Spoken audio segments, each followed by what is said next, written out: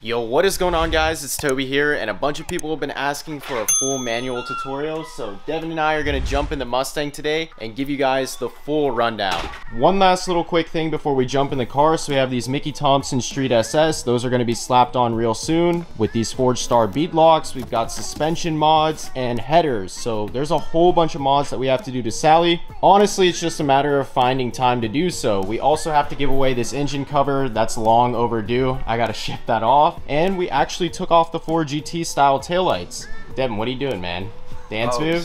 Oh, my bad. You didn't start recording yet. But a couple of days ago, we decided to change out those 4GT taillights over there for the OEM ones. Honestly, it looks way more aggressive, and when you unlock the car, you can really see the difference. One little problem that we have here is that I did not wire the reverse light correctly, so I do need to take the car in to the guy who originally installed it to get that all sorted out. Let's get on with the manual driving tutorial though.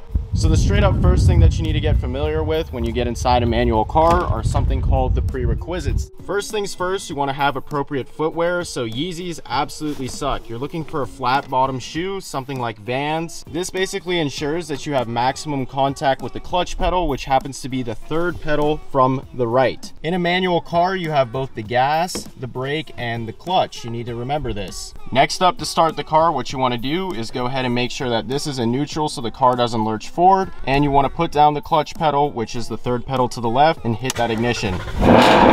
Simple as that.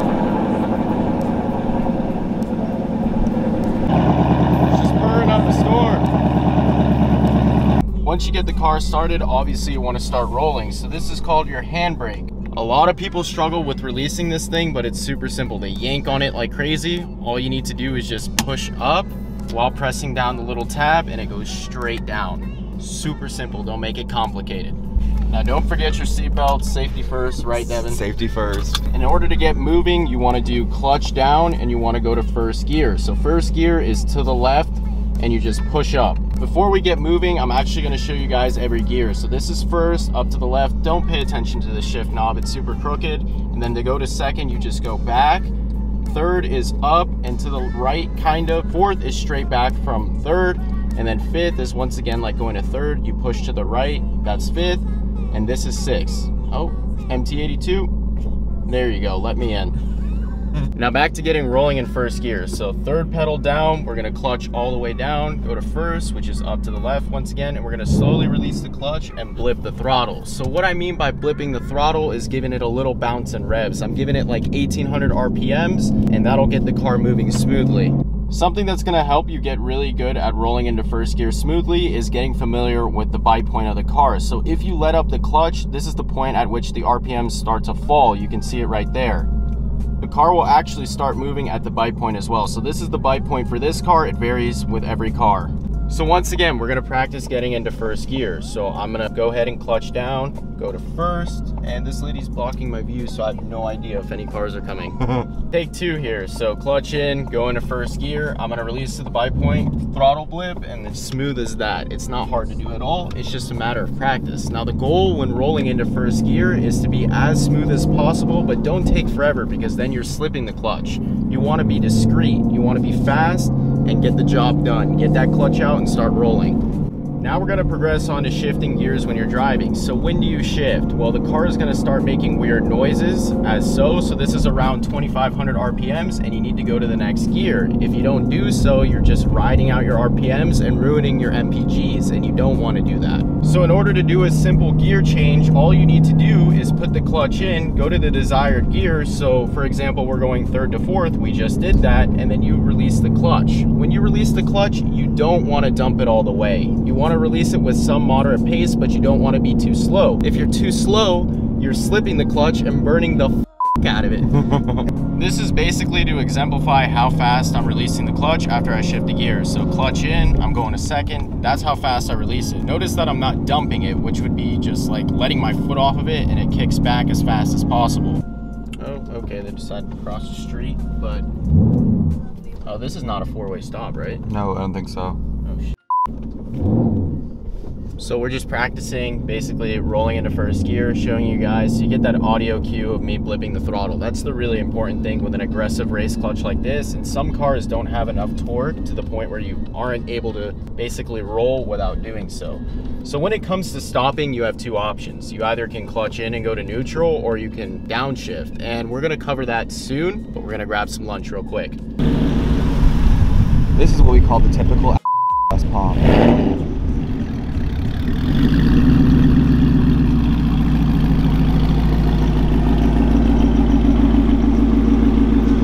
Boom, just like that, we're back from lunch. So we're gonna go over reversing. In the Mustang, it's kind of confusing, but what you do is put up this cup. It's a little plastic piece, and you go to the left like you're going into first gear, but it'll actually put you in reverse. Same principles apply for first gear. You give it a throttle blip while releasing, and you're reversing. Super simple. I almost feel like the best way to learn how to drive manual, especially with shifting gears, is just watch me do it. So we're gonna clutch in and go to fourth in just a second because I'm not trying to bog down the car. And it's super simple like that. Like I said before, it's just a matter of practice, practice, practice, and at a certain point becomes muscle memory. So when I first got this car, I didn't know which gear I was going into. I was missing all the time, even during casual driving. And as you daily drive the car, that's honestly my best piece of advice, is to daily drive it. You'll get really good at it in a matter of no time. On a quick side note, you don't want to keep your foot on the clutch as you're actually sort of disengaging it. The way a clutch works is that there are two discs if you have a twin disc clutch, which I do within this car. And when you slightly rest your foot, you're actually lifting one of those plates off and they grind together at high RPMs. Hence, you're slipping the clutch and destroying it. Now, one thing a lot of people won't agree with me with is the way that I stop. So basically, as I told you guys, I put the clutch in and I go to neutral and I stop. Other people will go ahead and leave the car in first gear with the clutch down.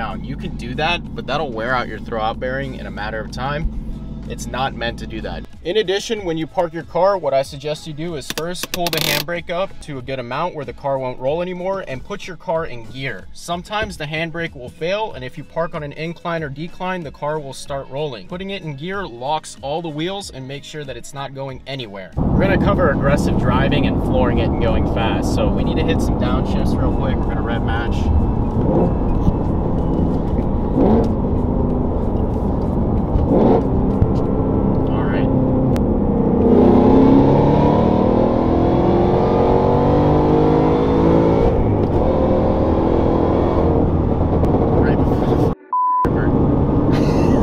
Oh man, where?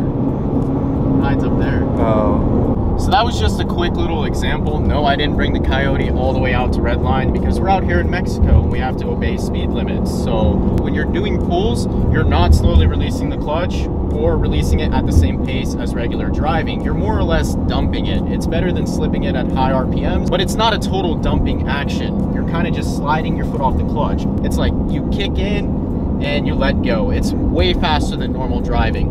One thing I totally forgot to mention when you're shifting gears is that you're lifting off the gas, you're clutching in, and then as you're releasing the clutch, your foot is coming back on the gas. So we're gonna do one more pull real quick. Hopefully there's no Mexican police out here.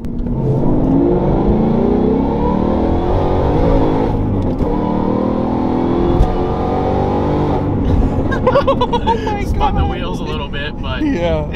You're like, oh. The final thing that I wanted to cover was rev match downshifting. So this is in opposition to just slowly releasing the clutch when you downshift. Essentially, to get good at downshifting and rev matching, you need to look at your RPMs within each respective gear. So say for example, we're in second gear going 20 miles an hour and we're at 2000 RPMs. This is important to remember from when you're attempting to downshift. So if we go to third gear now and we decide to rev match, we know that we're gonna have to give the car about 2000 RPMs and a throttle blip while you have the clutch down in order to get a clean rev match. So let's do that. That was all right. We'll give it a second shot. That wasn't my best rev match. Once again, we're gonna give it a second shot. So we're gonna go from third gear to second. We're gonna clutch in, go to second, flip the throttle, and you get a smooth transition like that. That's how you rev match. It's just remembering which RPM is optimal for each gear.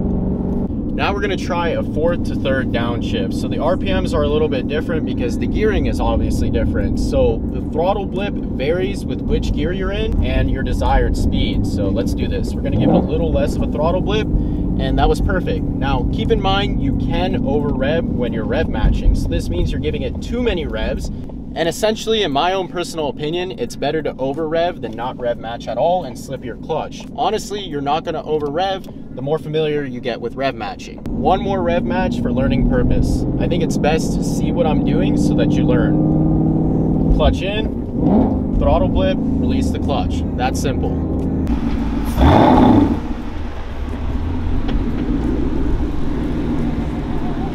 Coming in a little bit hot.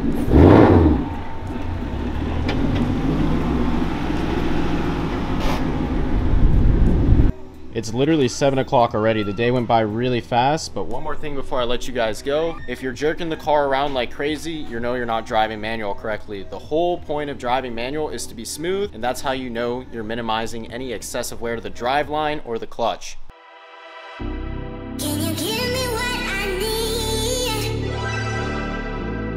Just give me what I want, baby. Can you give me what I need? Just give me what I want. Just give me what I want.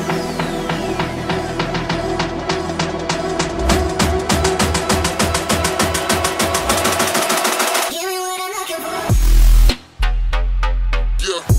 That just about concludes it for the manual driving tutorial. All about practice. The more seat time you have, the better you're gonna get, and the more familiar you're gonna be with banging out gears when you're driving fast. Make sure to check out that Sally merch. I'll link it on the screen and I'll put it down in the description below. If you guys enjoyed this video, please remember to comment, like, and subscribe, and I'll see you guys in the next one.